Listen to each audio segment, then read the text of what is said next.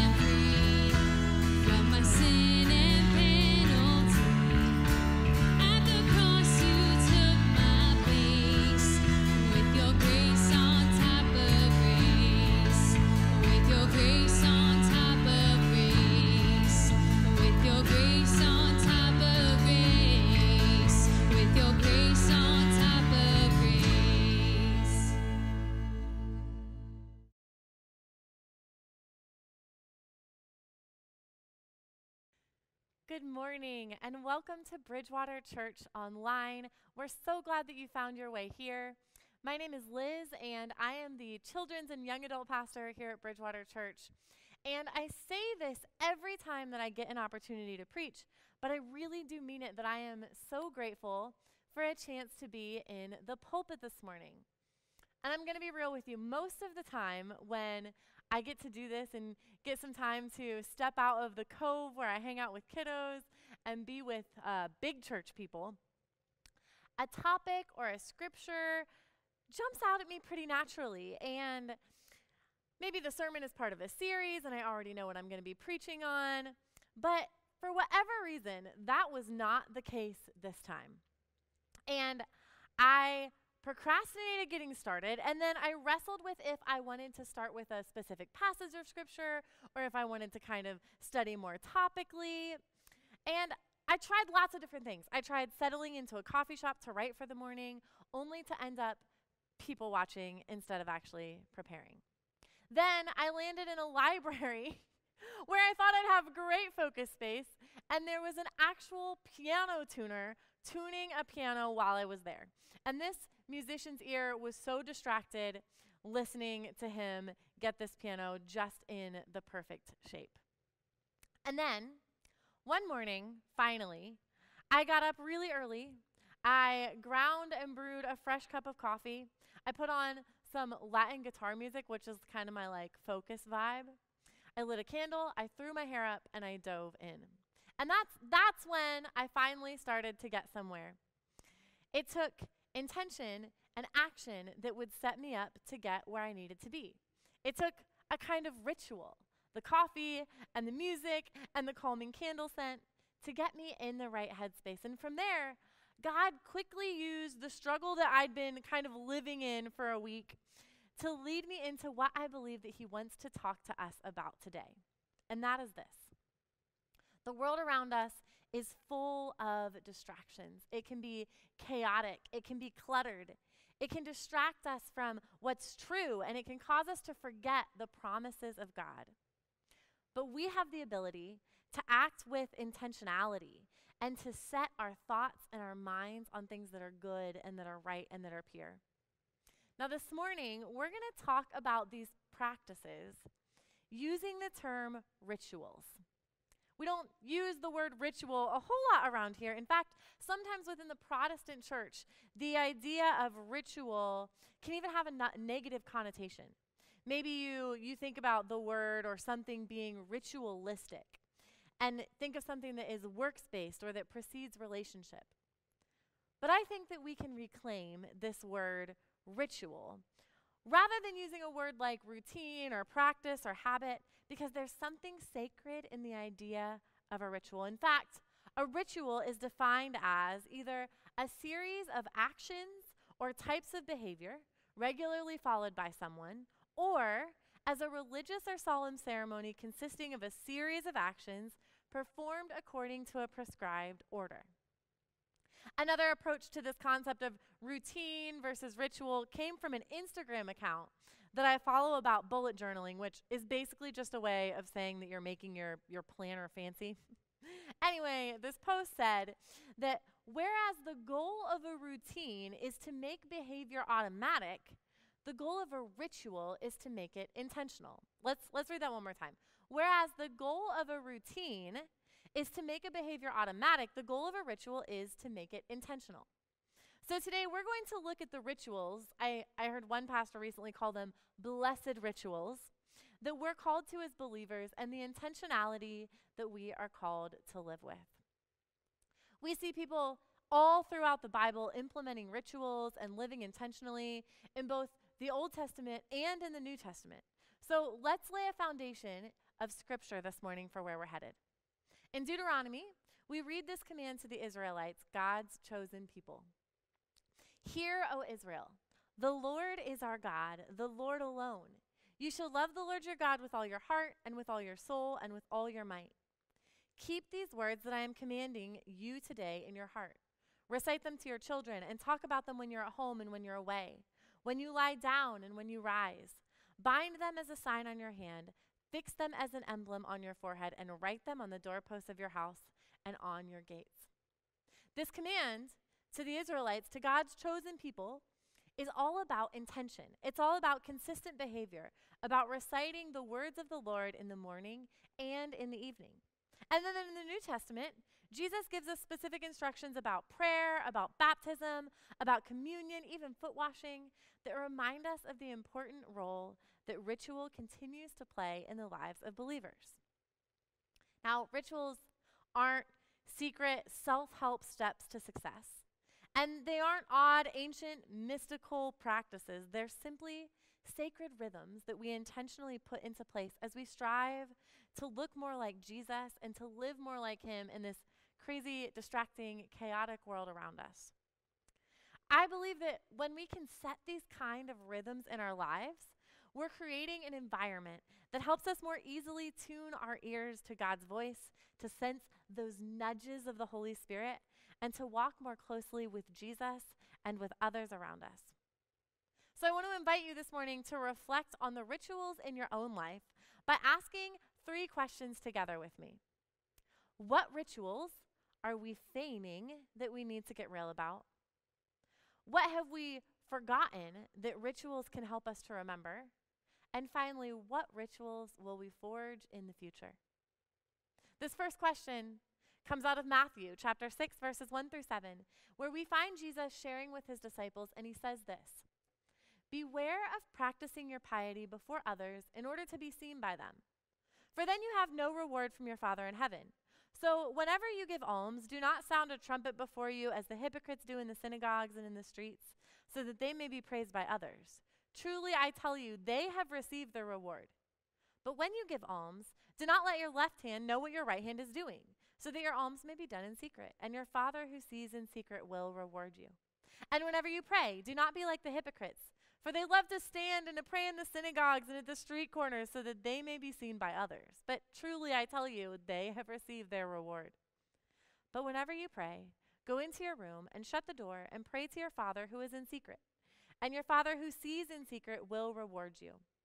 When you're praying, do not heap up empty phrases as the Gentiles do, for they think that they will be heard because of their many words." And then Jesus goes on to teach the disciples that beautiful example of the Lord's Prayer. He shows them one of the ways, he models for them a way that they can pray to the Father. Can you imagine being one of the disciples in a moment like this? Jesus is speaking about all of these religious rituals that have been requirements in the Jewish tradition that you are a part of. But instead of simply praising the practice, he gets at the intention behind the action and he asks for something deeper, something that's truly sacred. He calls out those who are feigning the ritual, simply going through the motions because it's what's expected or it's what receives the most human praise. And Jesus is asking the disciples to get real about these rituals. And I think he's asking the same of us today. So what rituals are we feigning that we need to get real about? To feign means to pretend, to be affected by something. We've all seen a toddler that, after taking some minor tumble, looks all around the room to wait for the attention of the adults before bursting into dramatic tears. They're feigning the impact of the fall for the attention of the caregivers. Or maybe it's not a toddler. Maybe it's the professional basketball star feigning an injury in the effort to persuade the ref of a foul play. These are physical examples, images of the kind of ritual that Jesus is warning against here in this passage. I love the way that the Message version says it. So if you wouldn't mind, let me read that version for you. "Be especially careful when you're trying to be good, so that you don't make a performance out of it. It might be good theater, but the God who made you won't be applauding. When you do something for someone else, don't call attention to yourself. You've seen them in action, I'm sure. Play actors, I call them. Treating prayer meeting and street corner alike as a stage, acting compassionate as long as someone is watching, playing to the crowds. They get applause, true, but that's all they get. When you help someone out, don't think about how it looks. Just do it quietly and unobtrusively. That is the way your God, who conceived you in love, working behind the scenes, helps you out. And when you come before God, don't turn that into a theatrical production either. All these people making a regular show out of their prayers, hoping for 15 minutes of fame. Do you think God sits in a box seat? Here's what I want you to do. Find a quiet, secluded place so you won't be tempted to role play before God. Just be there as simply and honestly as you can manage. The focus will shift from you to God, and you will begin to sense his grace. The world is so full of so-called prayer warriors who are prayer ignorant, and they're full of formulas and programs and advice, peddling techniques for getting what you want from God. Don't fall for that nonsense. What rituals are we feigning that we need to get real about? What performances are we putting on for the sake of others rather than God? These things can get sneaky because we have to take the time to honestly examine the motivations of our hearts. Are you sharing that Christian Facebook post out of a desire to truly impact and encourage someone? Or is it more to show others that you're the kind of person who posts those kinds of things? Does the gift that God's calling you to give someone need to have your name on the card? Or is he asking you to keep your left hand from knowing what your right hand is doing? Does your prayer time allow for silence and stillness before God? Or has it become more about the requirement than an intentional ritual time with God? Friends, it's time to get real about these things, to bravely examine the state of our hearts and minds and make sure that we're not simply pretending to be affected by the rituals that God has called us to, but that we take a posture that truly allows for God to affect us in transformational, incredible ways.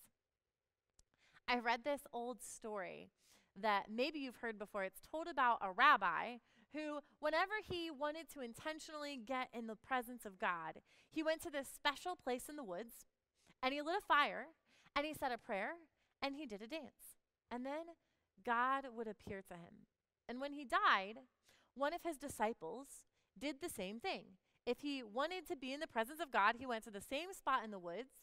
He lit the fire. He said the same prayers, but no one had taught him the dance moves. But it still worked. God was present and appeared to him. Now, when that disciple died, he had his own pupil that carried on this tradition. And when he wanted to be in God's presence, what did he do? He went to the same spot in the woods, and he lit the fire, but he didn't know the prayers or the dance, and God still appeared. And then, you can probably predict how the story goes. That disciple died, and he had another student of his, and whenever he wanted to be in God's presence, he also went to the same place in the woods, but nobody had taught him how to light a fire, or how to pray the prayer, or how to do the dance. And God was still present with him. And lastly, when that pupil died, his own student wanted to be in God's presence. And so he searched for the place in the woods, but he couldn't even find that. And he didn't know how to light the fire or say the prayers or do the dance. All he knew was how to tell the story of these rabbis who had gone before him. But it worked. He discovered that whenever he told the story of how the others had found God, those who had gone before him, that God was still present and that he appeared. Now, the idea here of this story is not about those actions themselves. It's not about the exact words of the prayer. It's not about the exact moves of the feet in the dance. It's that despite the fact that even this youngest student couldn't recall any step of the original practice, he showed up seeking the presence of God, and God was present with him. When we authentically and intentionally seek God, remembering that he's shown up in amazing ways in the past, we will experience his presence in new ways in our lives. Now, this story of this rabbi and his disciples leads us to the second question that we want to ask ourselves this morning. While God's actions and presence weren't determined by the specific actions of the rabbi or his pupils, there is still a gap, right, in the teaching and in the remembrance in that story. The psalmist models remembrance in Psalms chapter 77, verses 11 through 12, when they write, "I will remember the deeds of the Lord. Yes, I will remember your wonders of old. I will ponder all your work and meditate on your mighty deeds." One of the primary intentions of many of the rituals that we see in Scripture are for the sake of remembering what God has done. We often see the Hebrew people building altars to the Lord in places where something miraculous has happened, so that any time that they go past that same place, they can stop and they can remember and recall what God has done. And in the New Testament, Jesus asks the believers to participate in certain rituals that we call sometimes sacraments or ordinances, and we still participate in them today. And those rituals set aside special time to remember the death and resurrection of Jesus and to celebrate and practice how Jesus taught us to live. When I was a teenager, my family traveled to Tampa, Florida to celebrate my cousin Michael's bar mitzvah. And a bar mitzvah recognizes the age when a Jewish boy, it's a bat mitzvah for girls, when a Jewish boy becomes accountable for his actions and they're welcomed into the Jewish community as adults. And for boys, that is at the age of 13. And I was amazed at all of the ritual that I experienced there. My cousin Michael had memorized lengthy passages of the Torah, and the ceremony itself lasted for several hours and was predominantly in Hebrew. Despite my lack of language comprehension, you could sense how important of a moment and of a transition this ceremony was. It took seriously the commands given in their scriptures, and it recalled the things that God had done for their people. It was a reminder of those who had walked before him and of the tradition that he was entering into. It was intentional, it was beautiful, it was sacred. And when all of those specific tasks had been completed, whoa, did we celebrate. We celebrated the dedication and the discipline that Michael had put in. We celebrated the way the community had come around him and welcomed him into adulthood. And we celebrated how good the food was. Rituals are tools of remembrance. And remembrance of what God has done in our lives not only helps other people experience him in new ways, but it also brings peace and solid ground in times when the hand of God on our lives is harder to sense. So our question is this: what have we forgotten that ritual can help us to remember? What has God done in your life that you intentionally want to recall? If you're a believer, do you remember the date that you accepted Christ? Or maybe God has delivered you from an addiction and you celebrate that freedom in recognizing years of sobriety. Maybe you or someone you know was healed from an illness, and every year they remember the date that they found out that they were in remission, and they celebrate what God has done. Implementing ritual to help us remember what God has done, it doesn't have to involve a whole ceremony or a creation of a brand new holiday. Most of us already have rituals in our lives that we could creatively shift the focus of. One of my favorite times with my group of friends is when we're celebrating a birthday. Like you, we typically go to dinner somewhere, and I eagerly anticipate the moment when I can jump in with my favorite ritual, birthday questions. At this point, birthday questions have become ritual enough that none of my friends are surprised by this, and I like to ask 4 things. Number 1, what are you most proud of from the last year of your life? Number 2, what has been your biggest challenge this past year? Number 3, what has God taught you about himself this year? And number 4, what are you the most hopeful for in this next year of your life? If any of you have a birthday today or soon, you can answer those questions. Birthday questions are the best. Now, it's good to remember through these questions where you've been, what you've overcome, and where God is leading you next. And then we spend time together praying over the birthday person and speaking encouraging things over them. Now, birthdays are not new, but it's a ritual that we can step intentionally into and implement behavior that brings meaning.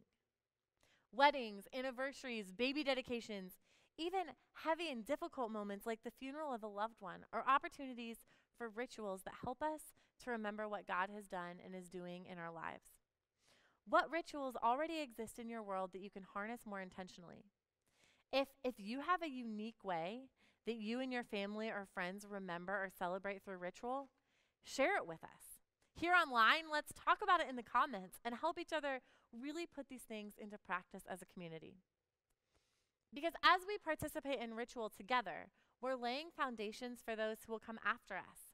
And we're showing the world around us reminders of the transformation that God has done in our lives. And these things take commitment and regularity and an expectation that it is leading us to something beyond the action or the present or the celebration itself. Rituals are important for remembering in the present, but they are equally impactful on the way that we live in the days that follow. This leads us to our final question of the morning. What rituals are we forging for the future?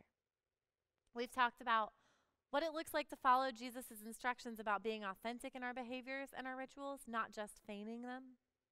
We've looked at how ritual can bring forgotten things into remembrance and into celebration.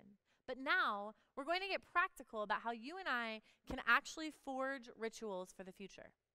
To forge means to make or shape maybe like a metal object by heating it in a fire or furnace and beating or hammering it, or to create a relationship or new conditions, to build, to construct, to establish, to set up. When we forge a new ritual, we're creating new conditions and quite possibly new depths of relationships. We're actively seeking repetition that refines us and that draws us closer to God. I think back to the verse in Deuteronomy that reminded us to remember God's word in the morning and the evening, to put it in places where we will repeatedly encounter it. I think about Jesus regularly taking time to go off alone in a ritual of communication with the Father, of prayer. I also think of stories like the lame man in Acts 3, who ritually lay at the temple gates daily and he asked for money as people came to the temple. And of Peter and John, who were ritually going to the temple when they encountered this man. If you aren't familiar with this story, the two disciples are walking into the temple and the lame man cries out asking for money.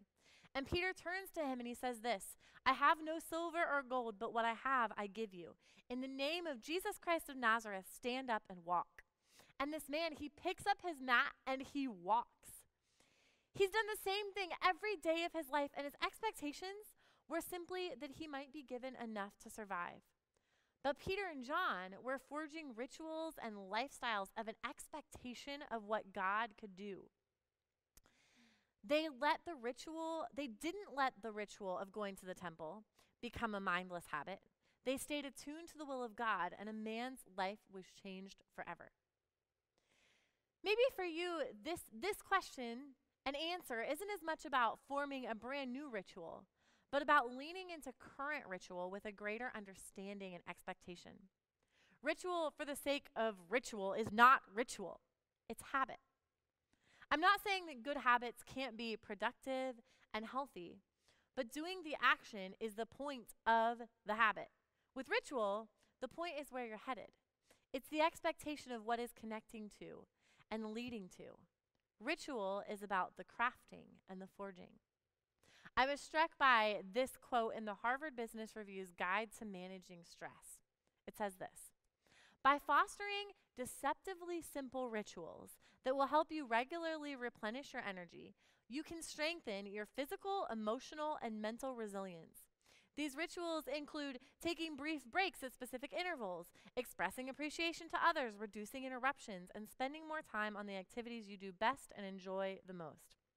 Now, I would add to that physical, emotional, and mental resilience a spiritual strength. If the secular world recognizes the impact of simple ritual even when it's lacking in sacred intention, how much more can we anticipate when we set our intentions on the things of God?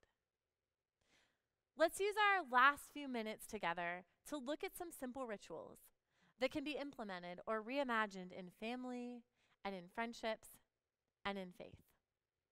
Whether you're single or empty nesters, or you have a house full of toddler toys and tantrums, family ritual has played a role in your life.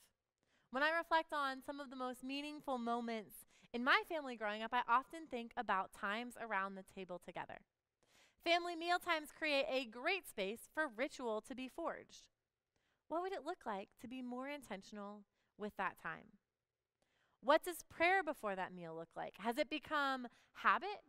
Or is there a creative way that you can use that time for remembrance and for celebration?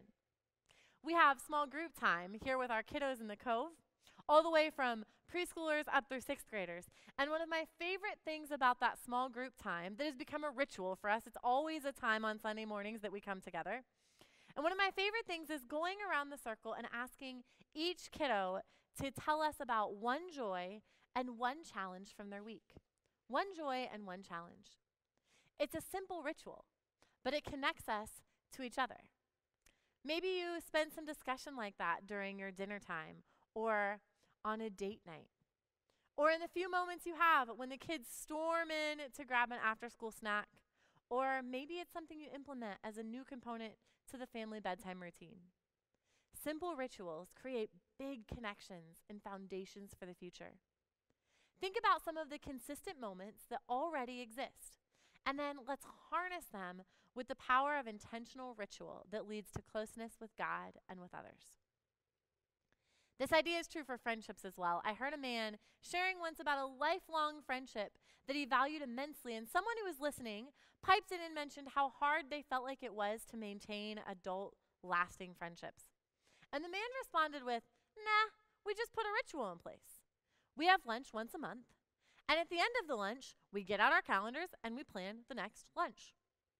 Now, as basic as that sounds, the intentionality of setting up the next time together consistently forged a deeper relationship. Reflect on the friendships that God has given you. How could ritual deepen those relationships and lead you into deeper relationship with God too? Maybe even ask God to specifically bring someone to mind who you can intentionally pray for and invest in. If it's someone who hasn't been to church in a while, maybe you can invite them to join you. You could share a link to a Devo or to a message that you think might encourage them. Sometimes these things might seem minor or trivial, but ritual is not about the action itself, but about forging greater things. Let's forge rituals that lead to deep, blessed friendships that sharpen and encourage us in our walks with God. The final type of ritual that we're going to lean into this morning are rituals of our faith. Now, you may have heard them called sacraments or ordinances, and they're practices in the life of the community of believers that symbolize and remember what Jesus has done for us and has called us to. For our church, the sacraments that we participate in come directly from Scripture, and they're forged together as a community. Are you thinking now even about what those might be? There are 3 that we regularly participate in here at BridgeWater, and those are baptism, foot washing. Anybody know the third? Throw it in the comments. And the third is communion. Now, baptism symbolizes the experience of being cleansed from and dying to sin. And it testifies of the new life experienced in the resurrection of Christ. In fact, Jesus set an example for us of this in Matthew chapter 3, verse 13 to 17. The ritual of baptism is not what literally cleanses us. It's a symbol of the grace that God has given. And when we participate in it publicly, we're sharing about the transformation that God has done in our lives. Baptism is a time of celebration in our community. We do it during worship right up here behind me in our baptismal pool, and we get to celebrate together. If baptism is something that you've been thinking about participating in, please reach out to an online host or leave us a message, and a pastor will connect with you soon, because we would love to be a part of remembering what God has done and celebrating transformation with you in this way. The second ritual that we participate in here at BWC may seem a little less familiar to you, and if it's not something you've ever heard of, it might even seem a little bit odd, and it's the ritual of foot washing. Again, we see Jesus model this for us. In John chapter 13, Jesus has just washed the feet of his followers, of his disciples, even knowing that one of them would quickly betray him. And he says this, "So if I, your Lord and teacher, have washed your feet, you also ought wash one another's feet. For I have set you an example that you should do as I have done to you. Very truly, I tell you, servants are not greater than their master, nor are messengers greater than the one who sent them." We participate here in foot washing each year on Maundy Thursday, the Thursday before Easter, in remembrance of what Jesus did for us, and as a ritual that forges humility and kindness and a servant-hearted posture before God and before others. And lastly, this morning, we're going to have an opportunity to actually participate in ritual together. The final sacrament that we're looking at is the ritual of communion, or of the Lord's Supper. And the practice of communion is given to us directly by Jesus during the Passover meal, which was a Jewish ritual that acknowledged the things that God had done when he rescued the Israelites and when he protected them from the angel of death. And during this Passover meal, preceding Jesus' death on the cross, he taught us how to practice communion. Jesus uses the bread and the wine to symbolize his life, and in breaking the bread and drinking the wine or the juice, we are reminded of Christ's body that was broken for us and of Christ's blood that was shed for us. And while you and I aren't face to face this morning, this is still something beautiful that we can participate in together. In the Church of God tradition, we don't believe that there's anything mystical about the elements themselves. And so there at home or wherever you're watching this from, you can simply pause this stream and gather a few simple elements that you have on hand. In fact, I was clearing out my junk drawer the other day, and I actually found one of these small communion cups, which was wild. We have these in-house this morning. But if you are at home, you can pause this video and you can gather a piece of bread or a cracker or a small cup of juice that you have on hand, and we'll be right here when you return. Or if you'd like to wait until the whole family is present or until you can gather safely with a few friends, feel free to come right back to this spot in the video. We believe that everyone who proclaims that Jesus is Lord and follows him with their life is a part of the body of Christ and the family of God. And in taking communion together, we get to actively forge remembrance and relationship with God and with each other. Let's go to Scripture as we prepare to take communion together this morning. In 1 Corinthians 11:23-24, we read, "For I received from the Lord what I also handed on to you, that the Lord Jesus, on the night when he was betrayed, took a loaf of bread, and when he had given thanks, he broke it and said, 'This is my body that is for you. Do this in remembrance of me.' Let's eat of the bread together."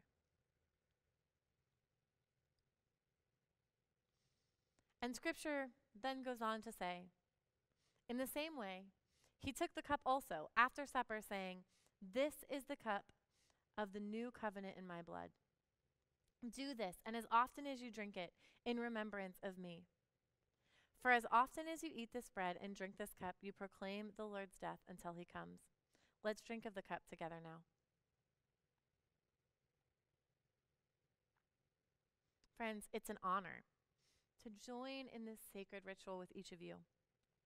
We're going to pray in just a moment, but before we do, if you have questions about what it looks like to live intentionally for God, or if you want to know more about Jesus and about this sacrifice that we remembered and celebrated together just now, we would love to connect with you.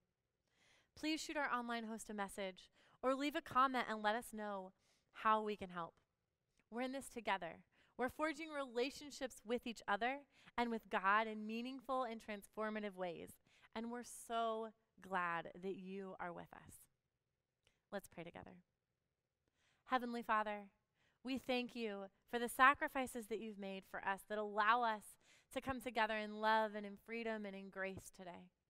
God, nurture the seeds that you have planted in us. Show us what it looks like to live more intentionally for you, to authentically lean into and create rituals that bring growth and remembrance and celebration, just like you've taught us.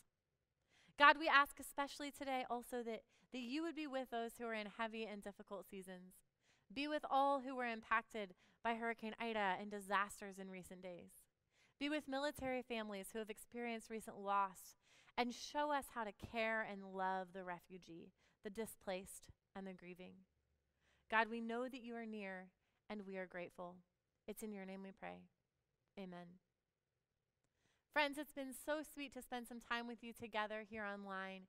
We love you, and we're so thankful that you've joined us. Until we see each other again, take heart and be transformed.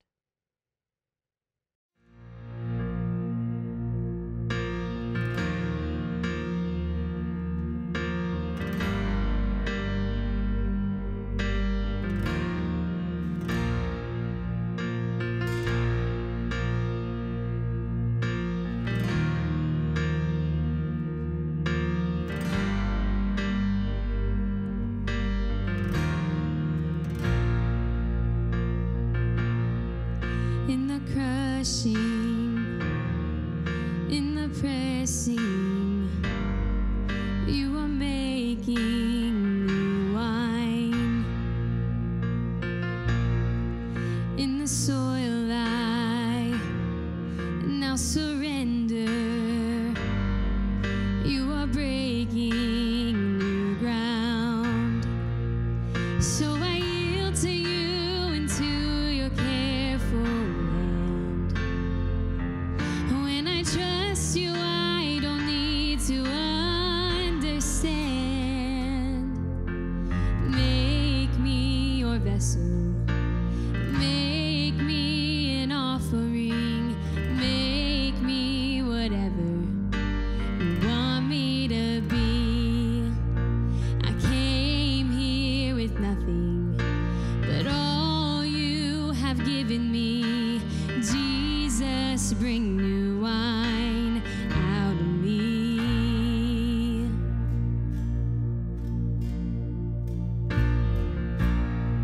In the crushing, in the pressing, you are making new wine. In the soil I now surrender. You are breaking new ground. You are breaking new ground. So make me your vessel. Make me an offering. Make me whatever you want me to be. God, I came here with nothing, but all you have given me. Jesus, bring new wine out of me. Jesus, bring new wine out of me. Oh, Jesus, bring new wine out of me.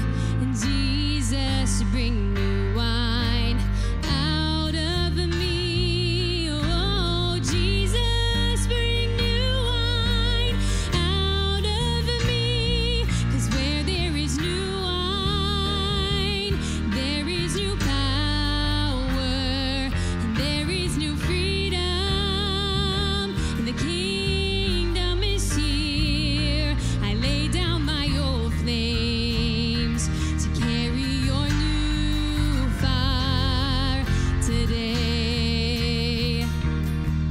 Yes, 'cause where there is new wine, there is new power, and there is new freedom. And the kingdom is here. I lay down my old flames to carry your new fire today. We sing, make me your vessel. Make me an offering. Make me whatever you want me to be. God, I came here with nothing, but all you have given me. Jesus, bring new wine out of me. Jesus, bring new wine out of me. Oh, Jesus, bring new wine out of me.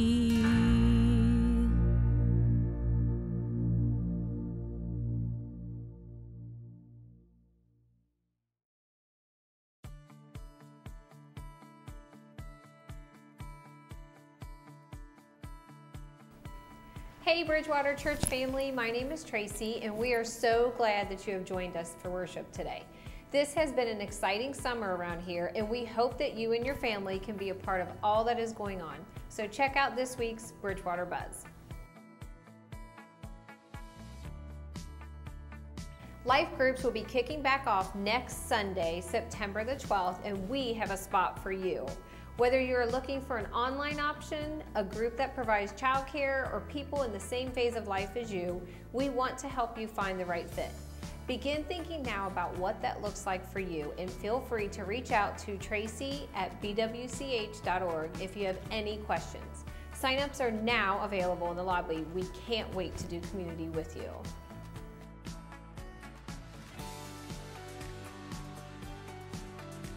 Each year we partner with New Path Child and Family Solutions, previously known as St. Joseph's Orphanage, to gather donations for their Life Skills program.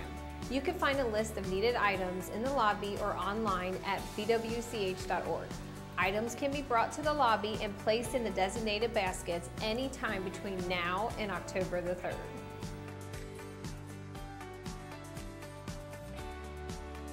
Our BWC Valet team will be launching again next Sunday, September the 12th.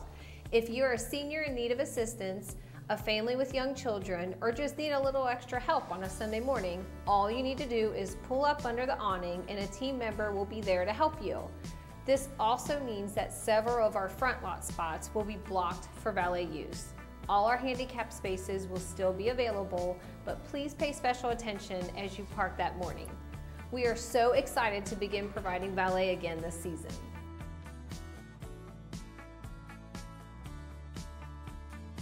We wanted to give you a few dates to get on your family's calendar right away. Check it out. During September, our kids are learning about Nehemiah and talking about taking initiative. Bring the whole family at 11 a.m. for safe, fun, Jesus-filled kids programming. Teen families, the race kicks back off on Sunday, September 19th at 6 p.m. This is one of the major highlights of our student year and you won't want to miss it. You can pre-register at bwch.org or when you arrive on the 19th. The registration is $5.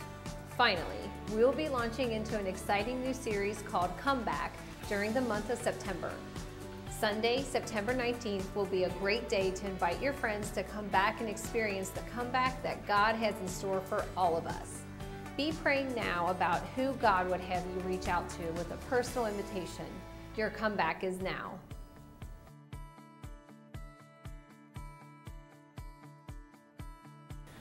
Thanks for joining us for worship today. It's a great time to be a part of all God is doing in our community.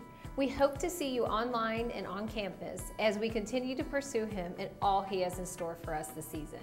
We are so blessed to be a part of BridgeWater family with each of you.